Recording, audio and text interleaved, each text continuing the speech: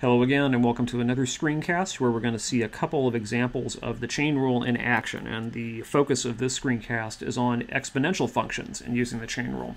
So let's dive in, and we're going to look at two examples, the first of which is differentiating y equals 2 to the tangent x power. So first of all, let's remind ourselves why we should even use the chain rule in the first place and not something else. Well, this isn't going to be a product rule situation because I don't have anything being multiplied together. This is 2 to the tangent x power, not 2 times tangent x, and certainly not a quotient rule question.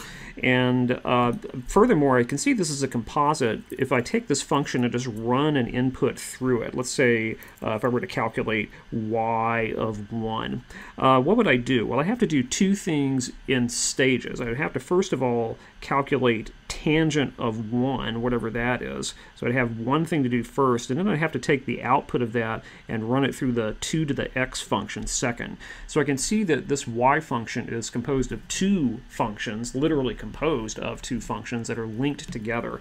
The first function that I encountered in this process was tangent of x, right there, and then the second function I encountered was 2 to the x. So that does two things for me. It convinces me that this is really a composite function, and it tells me what the f and g are in the definition of the chain rule. Let's just write those down really quick. The function called g is the quote-unquote inside function here, or the first link in the chain, and that was tangent of x. And the f function, which is the outside function here, is 2 to the x power. So in composing this function y, I do g first and then I do f second. And that's going to tell me how to put together the chain rule. Let's do that now. The chain rule itself is quite quick and quite simple once I know what the parts are. That's why this is important. So the chain rule would say that y prime would be the derivative of f with g put into it times the derivative of g. So now let's just go through and think about what those derivatives are.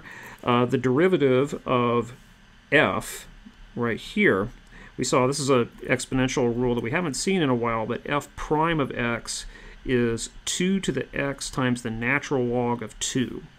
And g, I'll put this over here, g prime of x, we saw in an earlier section, is secant squared of x.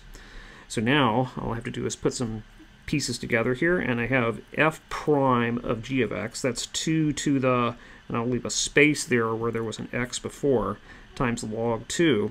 And now what goes in here is the original function g of x, and that was tangent of x.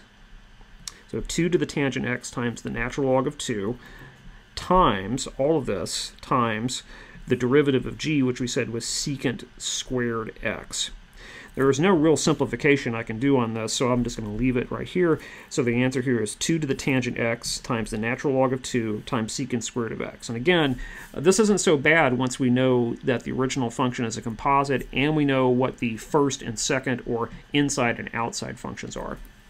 Now let's look at another similar example where I'm differentiating a function that has e as its base. And this is a very important class of examples because exponential functions with e as the base, super common in most applications. So let's play with this.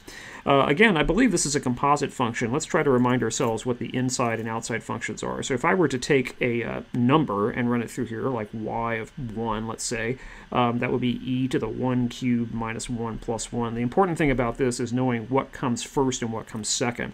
It looks like the first function I encounter here, the g of x or inside function, is the exponent, x cubed minus x plus 1. And the f function, the outside or second function, was e to the x. I'm going to erase my little sketch writing here.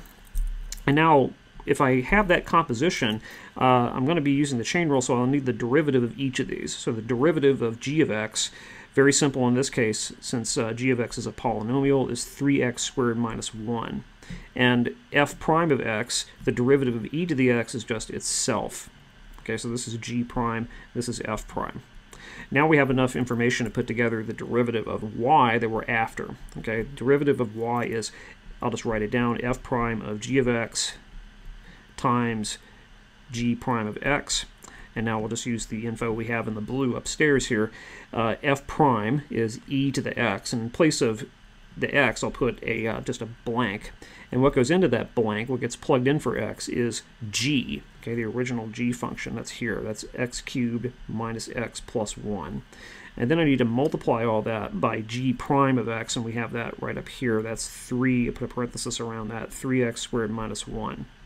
So just to clean that up slightly, the answer here is 3x squared minus 1, that entire group times e to the x cubed minus x plus 1. Okay, so just a word about this example here, a couple of words. Whenever you see a function that's of the form e to the something, e to some power, that's not just a straight variable, e to a function power. This happens quite a lot.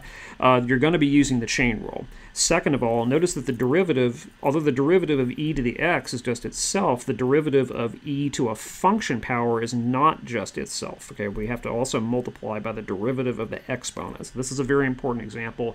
Study this and master it, and you'll have plenty of opportunities to practice further. Thank you for watching.